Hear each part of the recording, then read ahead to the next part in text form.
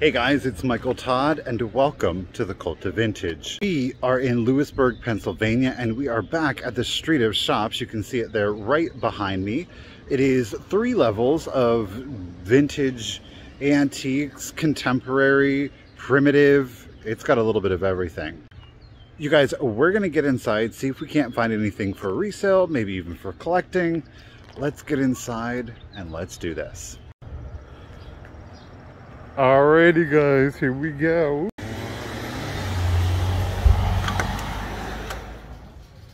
Alrighty guys, well immediately right off of the bat I was kind of taken by surprise. This area is actually a new area. They had some good stuff. Like this King Kong, they have it marked as a Mark's Toys. He is absolutely amazing. He obviously has some fur wear there to him. And right next door we've got a lithograph, a little Fred Rubble. No, that's Barney Rubble. Fred Flintstone, little wind-up toy riding on Dino. That was really cute. They're definitely priced for a collector. There's nothing wrong with that. So we were going to leave those ones behind. Kept them safe and sound behind the glass.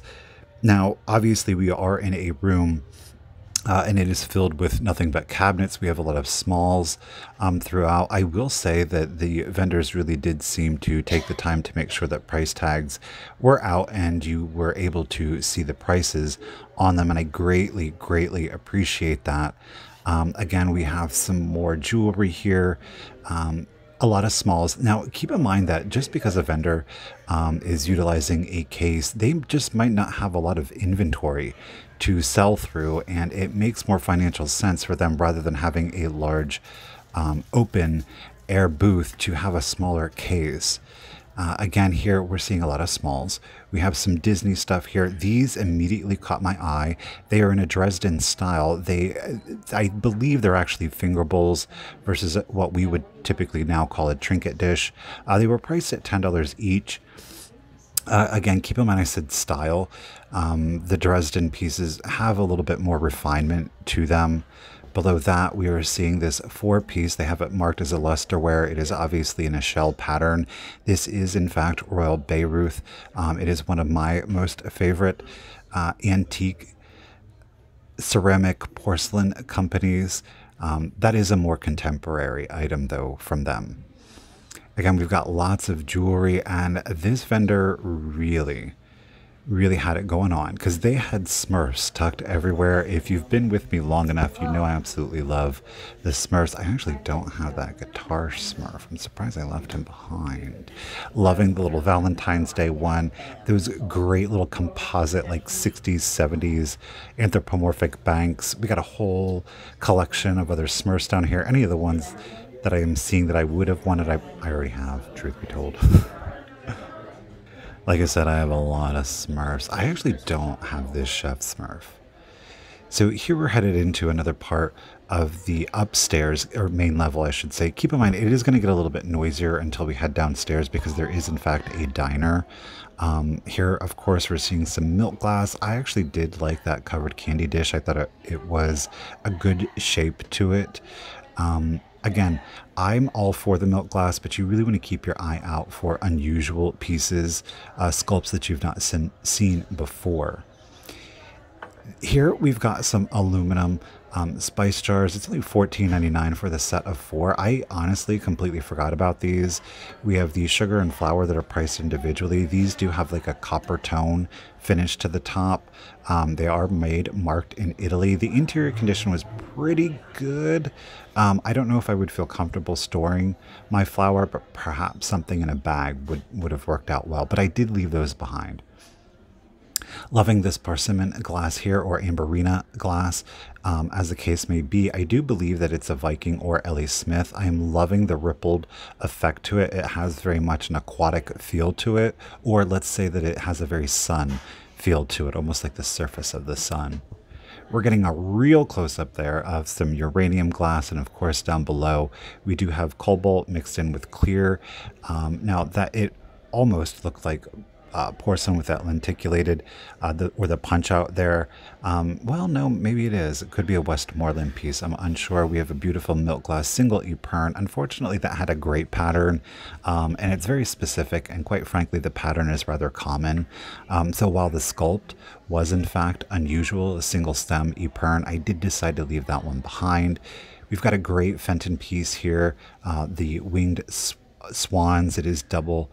There are two swans on the handle, making it a double swan. This vendor is new to me. There's a lot of vintage, kind of retro-y toys here. We've got some Power Rangers and G.I. Joes, a little Ghostbusters and X-Men. We've got some superheroes down here, the Hulk and Hawkman. I was obsessed with the Hawkman, that particular action figure when I was little. I loved the fact that he had wings and he could fly. And again, we've got some more retro toys down here, but my heart belongs to, that is right, the Masters of the Universe. Truth be told, I actually have that dinosaur. He put your little He-Man figures in there, and it kind of was like a little carrying case. Yeah, it was a figure all at the same time. But I have him, so why didn't get him? Alrighty, up next we do have this, and I'm not going to attempt to pronounce it. It is an Italian pottery with the spaghetti on there. Super cute. The price is at retail, so we did decide to leave him behind.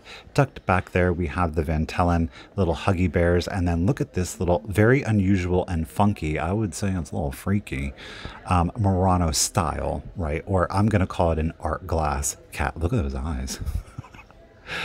Now, here we have got some little kind of made in Japan, little bunny pixies, if you will, with the little chenille bodies. Those are super cute, very desirable today. Lots of original or vintage trolls. These aren't like the 80s, 90s, the Rust. These are the Dam trolls, D-A-M. I believe it was a German or Swiss company. I could be completely wrong on that, but they were the original manufacturers of them. And we see the pinup cards back there. I was very interested in those, but again, these are in a case. Now, I did at this point, because I very much wanted those pinup cards, I started to look for somebody to open the cases, and I couldn't find anybody. So on my way up to the front, this booth did catch my eye, and we've got a beautiful Mosser Amberina glass dove back there in the back. It is very fairly priced. I think it was only $6.25, and I do end up picking that piece up. We've got some cranberry coin dot. Oh, look here, a little Boyd's Vaseline bird. I picked that. It was $2.50. Of course I'm going to pick that up at $2.50. And let me tell you what, that thing, woo, uranium rich. That thing glows like nobody's business. But here we're getting a close-up of the Mosser, and I did find somebody to let me in, but by the time I did, I literally, the guy that had found him first, got him over to this cabinet and took the pinup cards. I kid you not. I was so mad. So mad. Up next, I'm going to show you guys here a Florence Ceramics. This one is marked Vivian. Vivian is her name. And it was 25% off everything. And I was like, you gotta be kidding me right now. Do you see the parasol, the stem to the parasol, the handle? That is usually like 90% of the time broken. And at that price with 20% off, I said, heck yeah. But when we got her out, I don't know if you can see it on the back there, the back of her bow is completely broken off. It is still a relatively good deal for a casual collector, maybe somebody that is very interested in the piece but isn't overly fussed with a little bit of damage. Next to her, we are seeing, of course, Our Lady here in the ruffles. That is one heck of a hairdo, I gotta say. Now I'm going to switch over to total voiceover at this point because the music was bumping back here. I typically don't come to the back of the Street of Shops because this is filled with more of kind of like the new stuff made to look old, or kind of like the new farmhouse kind of stuff. So I typically don't come back, but I'm glad I did because this appears to be a new vendor, at least new to me, and they really took a lot of pride in their uranium depression glass. They even included a UV flashlight. Unfortunately, yeah, the batteries died, but I mean, A for effort. How thoughtful is that, that you would even think to put it on? So that is pretty cool. So we didn't get anything to light up today, but anyhow, at the top, we do have some Ellie Smith here. We've got a little Fenton, that hobnail basket. They marked it as depression glass. 35, pardon me, 25 for the basket, 38 for the banana boat. Those aren't really bad prices. I think there is a tiny bit of meat on the bone, more so with the basket than the banana boat. But I did elect to leave those behind. I do have quite a bit of inventory right now. So I'm being very selective in the pieces that I'm picking up. And not only just the pieces that I pick up, but the price point that they are at. Now, I did see these absolutely, it's an Amberina day here. These are Ellie Smith. It does say that they're uranium. It does contain cadmium that will actually make them for fluoresce.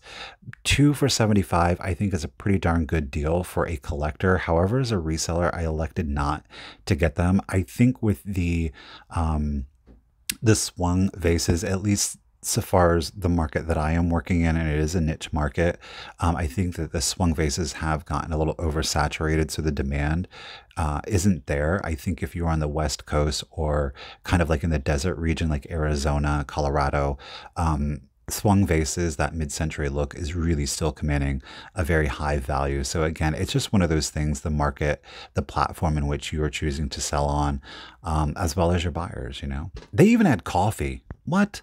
Now, there was a little coffee left, but I decided not to do it because I was filming and it makes it very difficult. Alrighty, guys, we are obviously headed downstairs to the basement. And right off the bat, I do see this beveled art glass. Now, it does look like it could be Swedish, though I will say that the colors are a little bit watered down. The price was not right for me. Typically, you're going to find that the color saturation is much deeper on these particular pieces if they're original Swedish glass. That one, like I said, the color was a little diluted, so it kind of had me a little weary. The weight and the color, the clarity quality was really good. We, of course, have got some little opalescent here. Again, price was not where I would want it to be. However, what did catch my eye was this little bird on nest with the stem. I love it. It was only $9.23. I thought it was absolutely adorable. Cobalt glass has got a great color, and it is a color that you can use throughout the year and even for holidays. It was an unusual piece, the sculpt I've never seen. I loved the sawtooth edging to the lid as well as the base, so I definitely picked that one up. We've got a little art glass hummingbird here in a green iridescent glass. He does appear that I think that his little hook was broken off, so you'd kind of have to display him like that, which I thought was a little awkward, could be a little morbid. Like, oh, welcome to my house, here's some dead hummingbirds. You know, that kind of was the vibe it was giving off. I didn't know if that would really be a thing, so... Alrighty, we did find some amber glass. These are Leo Ward produced by Titan Glass.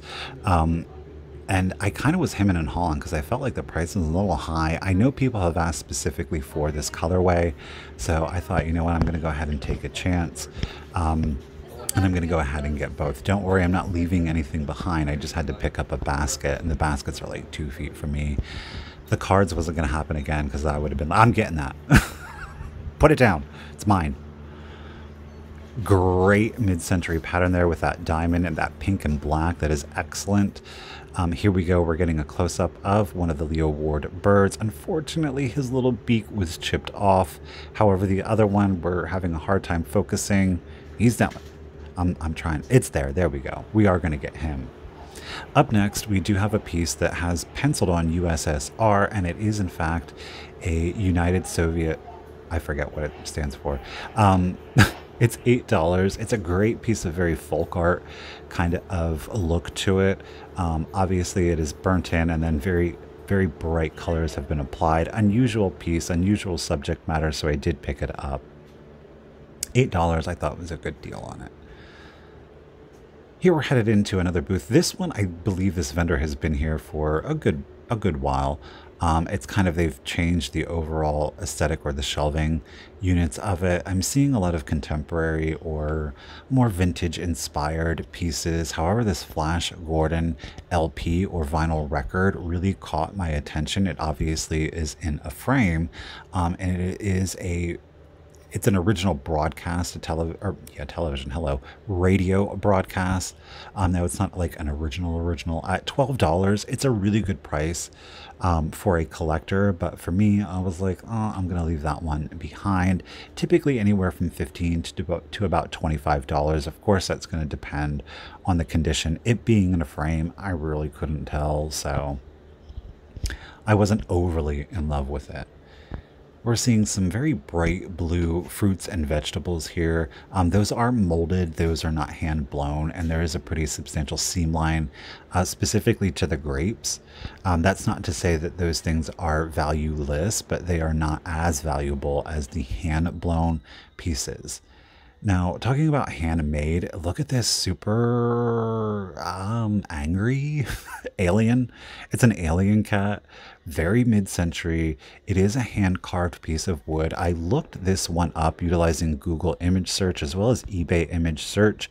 He goes for about anywhere, of course, depending on the lister, from $40 to about $65. And at $12, I decided to take a risk and pick him up. I think he would look great with your swung glass faces. And I love that, mixing up the different elements. You know, if you have some brass, add some wood and glass, and you're creating a very bohemian look. Talk about a look. This little pirate, he did not wear his training bra when he was younger. Bless him. He, in fact, is from Wales. It is Wales ceramics. It is a made in Japan piece. The subject matter is most definitely unusual. Price at it's a fat pirate.